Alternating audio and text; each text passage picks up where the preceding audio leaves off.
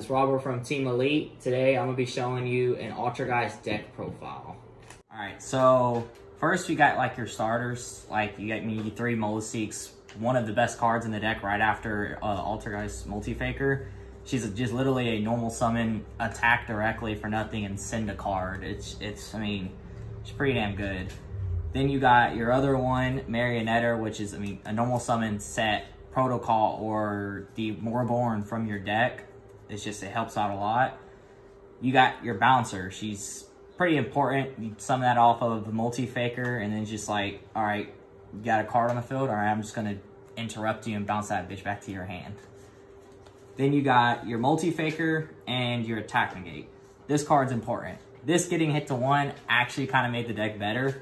It's like, it was hit to 1 and it increased the like consistency even more somehow. It gave us more space to do more things and try out different things.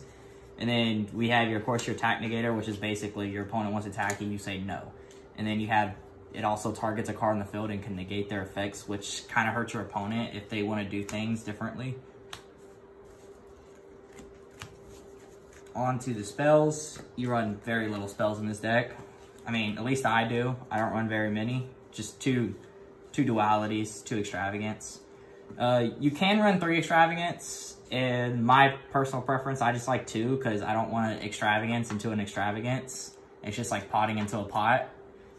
That's true. Not as bad, but it's still bad because you're just sitting there with a card that you can't do anything with. Like potting into extravagance into a duality is amazing, but extravagance into extravagance just sucks. Then we got our traps. Actually, we'll do hand traps. I run just 2 Ash and 3 Nibiru's. I don't really see, I'm the type of person I see Ash a lot, so I only do 2 Ashes in most of my decks because I just draw. I'm that one person you'll know that will draw 3 Ashes every single game. Yeah. And then I 3 Nibiru's because the card's just busted. It's just like you just wanna out combo and do all your plays. I'm just gonna mid stop you and say no. Then you got your traps, which is literally the whole deck. 2 crackdowns. People started taking this out of the deck, but I really like crackdown, mostly because it's like, you're playing most decks, they'll do something like, they'll go into a link that they need to start off their combos or go into a main combo card, and I could literally just go crackdown and steal it, and it just stops everything. It completely can end their turns or just shut them down to where they end on a very mediocre board. 2 protocols, pretty basic. I mean, you're gonna run 2. You don't want to run 1 because if it gets banished or taken off the field, and you can't reoccur it somehow, then it's just like, yeah, you're stuck. 2 strikes. I mean, that's pretty explanatory. It's just strike. 3 evenlies. These you can take out and side with different cards. Like myself, I'm playing a go second build. So sometimes I'm going to play going second, but if I know I'm going to play a combo deck, of course I'm going to go first and side them out. But I mean, 3, card's just amazing. Evenly is just too good. And 3 spoofings. Card's amazing. Just says shuffle 1 Altergeist card back into your deck and then search any other Altergeist card. It's just like, that's your other 3 copies of Multi-Faker right here. And we'll do more.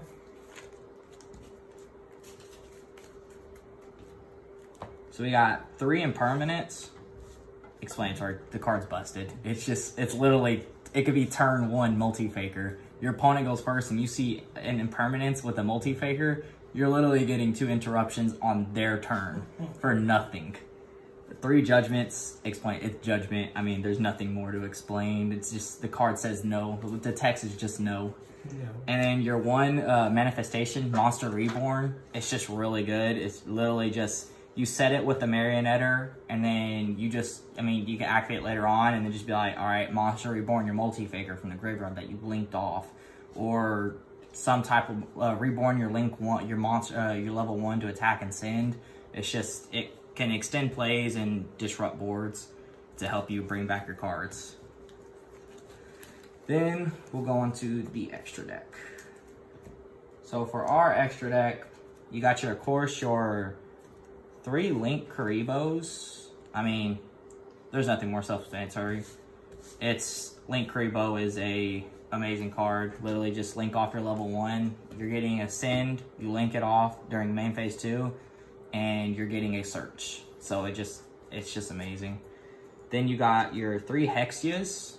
Great card. Literally a negate. It just says tribute to Altergist card this points to. Negate anything. And it helps out a lot whenever you put your cards and you put your Altergist, like you can link off your Multi-Faker or something else in the graveyard. Use your Monster Reborn to reborn your Multi-Faker to pop its effect off again, so that you get the special summon again. So you basically lost nothing off of linking.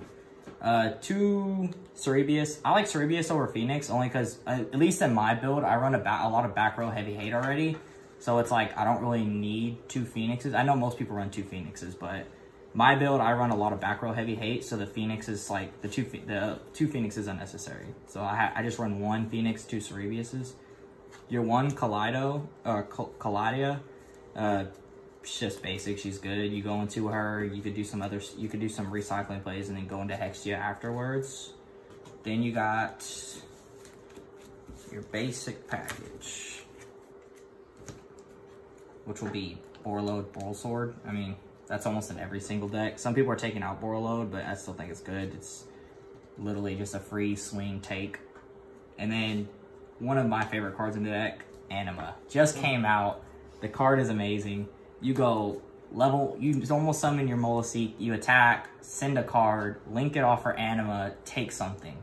You just rip 2 cards off their build for literally nothing. And you get a search off your Molaseek after you linked it off. So you plussed, and then you took 2 cards off of their board. It just makes it disgusting. That's nasty. Then you got, for my side deck, 2 Heavy Storms. As I said, I back row heavy hate. I don't really care for, I don't like back row. Crackdown. Plays a back row heavy deck. I hate back row. Yeah, man. Back row interrupt my back row. My 3rd Crackdown, just in case. I mean, if I'm playing a deck that's going to spam a lot, if I see 2 Crackdowns, that's an easy take 2. It doesn't matter to me. Imperial Order, this deck's for mostly like Shaddoll Invocation, negate the Magical Meltdown, no invocations, just shuts down everything. Like they'll have to go through extra steps to get rid of it if they can. And if they can't get rid of it, it kind of just shuts down their entire turn. 2 summon limits. This hurts combo heavy decks. You play in a combo deck of any sorts, just go activate summon limit. All right, what are you going to do now? You have 2 summons. We have 2 secret villages. You can take this to 3. I just wanted room for other things. But, I mean, I don't see much room. You have summon limit, secret village. Then I also have the heavy dusters. I have so much like stuff that's gonna stop you and slow you down that I don't see needing to run it at 3. I'm ever gonna side in 1 or 2, so I just keep it at 2 for now. Non-fusionary. You don't ever see this. I put this in for Shaddoll, the Shaddoll deck, because they kind of window you and it kind of hurts. So I go first. I'll go first against them, and if I draw this just says you can't fusion. Your whole turn is basically just you can't do anything with your invocation. You can't do anything with your Shaddoll fusions until you find a way to get rid of this. So why do you prefer playing that over like D-Barrier? Only because this is a continuous and it's gonna stay on the field. Like the D-Barrier is cool. Like I can activate the D-Barrier and shut them down. Yeah, it's just for that 1 turn, while this continuously locks them down until they can get rid of it. Yeah, that's pretty broken. As I'm playing, like you're playing Altergist, so you're gonna stop them from making things. So if they try to go into a Phoenix, you can just negate the Phoenix with something, or you can stop them from doing the Phoenix in the first place, or something that back row. It's easy to keep on field and disrupts them completely. Then you have anti-spell fragrance, the same reason, and then the twin twisters for just popping, like playing things against Salamangreats and all that. Popping that rage or the roar or baiting it out just completely hurts them, and we don't matter about discarding the hand too much, or like most of the time we don't really need it, like they're extra traps or something in our hand. If we have a hand, then it's just mostly just discarding extra stuff we don't need. Yeah. And then of course you got your the beard token to put on your opponent's field for when you stop all their plays. So now that we finished this profile, how do you feel about Altergist just overall? Like, in the meta in the Yu-Gi-Oh community? I think Altergist is a hated deck because it's a stall heavy deck that just stops most. Like, it stops most people. Like, it makes most decks where you have to like really dig around in order to get around them. And then when you do that, it makes them create things that they didn't want to. Yeah. And it kind of hurts, and most people just hate it because it's like a sit back, and I'm just gonna sit back and enjoy while you're gonna have to like try your ass off to get over. And it kind of people don't really like it too much. But I think this deck is almost, as long as it doesn't get like, I don't see it getting hit at all, but as long as it doesn't get hit anymore, like the consistency monsters, then this deck I honestly can see fighting in almost any type of meta, just because it's a stall heavy, and it's just like it has so much like utility, and they keep on putting out traps every set, and then they're gonna make traps that are just basic and can go to any deck, and Altergist can take advantage of those, which just makes them like a deck that's utility and it can last for a long time. Got it. All right, guys. Well, that was Rob from Team Elite. Appreciate you guys. 1, 2, 3, come on!